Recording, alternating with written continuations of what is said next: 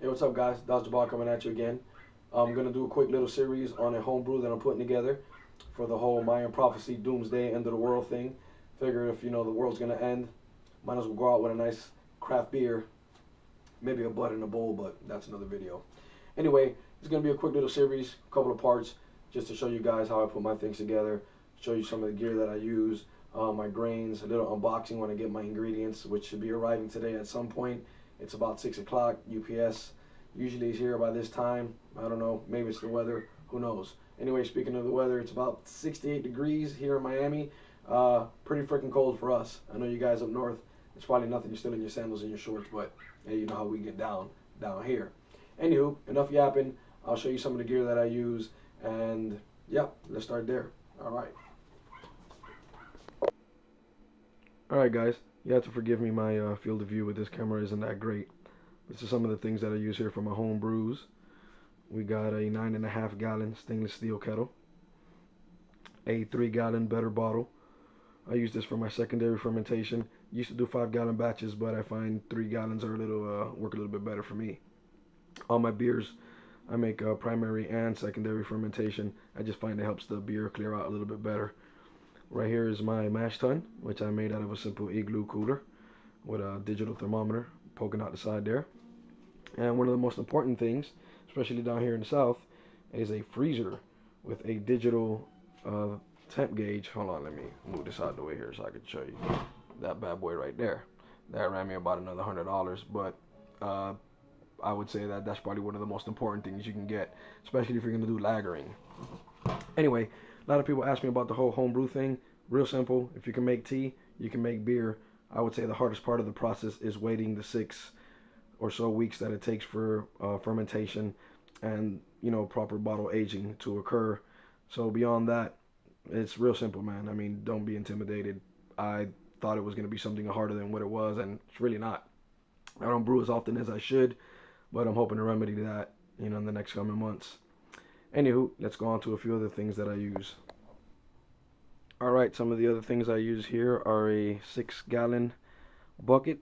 Quick little advertising shout out to Northern Brewer. If you need any gear, you need any grain, any other things, that's what you need to holler at. Anyway, this is what I use for my primary fermentation. It's got some graduations on the side. I know it stops at 5, but all the way at the top, I believe it's about 6.5 gallons. But you should leave at least, I would say I wouldn't fill it all the way to the top because you should leave some space so you don't have any blow off.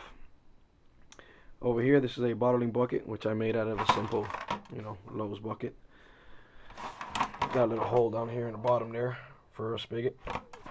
And an auto siphon that'll help you to rack your beer from primary to secondary. That works a lot. It helps a lot, excuse me. I didn't have one before, but after I bought one, I can't live without it now, so I don't know how I did it before. But that's a great investment right there. Anyway, like I said, just a few little things here and there, man. It's really not that complicated. It's no scientific, you don't need any $300 or $400 invested in gear, although you could if you wanted to. But, simple is better. At least that's what I think. Anyway, alright guys, hopefully I'll be back with a quick unboxing in a little bit. See ya. Alright guys, so UPS finally got here. It's been about 2 or 3 minutes since they knocked on the door. This is a quick unboxing of my ingredients for this Apocalypse Ale, as I have dubbed it. I hope you guys can hear me. The audio on this camera sucks.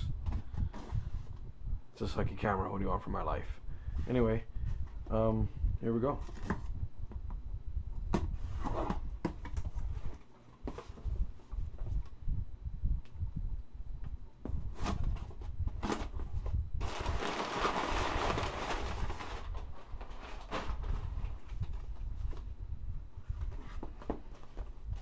And we got a nice little advertisement here for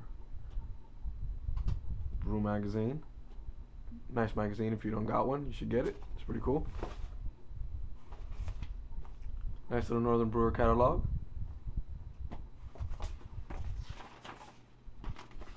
My receipt and whatnot. I know a lot of guys be all antsy about showing your address on YouTube. I'm not. Alright, well, here we go. Some hops. Try to get this if I can get this stupid thing to focus. Give me a second. There we go. Wrong setting. Some French strizzle spalt. I've never used this before.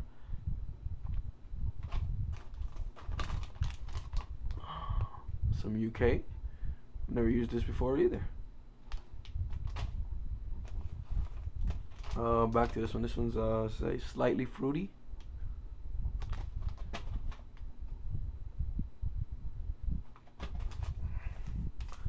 Here's my yeast. We got some caramel. 120. This stuff smells awesome. Got some 2-row. It's a pound in this bag right here. This is the big dog, same thing, some 2-row, but this is 5 pounds. So as you can see, it's really not that much. Really, this is a simple beer. There's not too much stuff in it. Got 6 pounds of 2-row. I think 3/4 of a pound of caramel, 120. I won't use this whole thing. 2 hop additions. I'm going to use some of this for dry hopping as well. And your yeast. Most importantly, time and patience. But I just wanted to show you guys pretty much all the ingredients that goes in this, well, that's going in this particular beer. And yeah, I guess I'll run you guys through brew day when it gets here. Probably won't be till Wednesday. Today's Monday. Wednesday's my day off. So I'll do that in the morning, and I'll bring you guys along with me for that. Alright, see you guys then. Have a good one. Dodge the ball out.